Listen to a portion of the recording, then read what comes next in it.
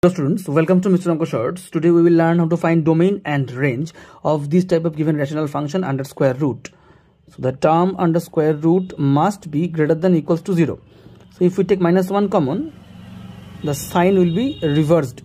Now the critical values are -9 and 5. Since the sharpest was a variable, so x will lie in between these. Now here x plus 9 can't be equal to 0. So this equal to will hold here. So the domain will be x belongs to open -1 -9 to closed 5. Now for the range calculation, if we express this in terms of y, then x will be equals to 5 minus 9y square divided by y square plus 1. So for all values of y, all real values, the x is granted since it's defined, but y is equals to root over of something, so it's obviously plus, so y belongs to closed 0 to infinity. That's the range of the given function. Thus you can find it.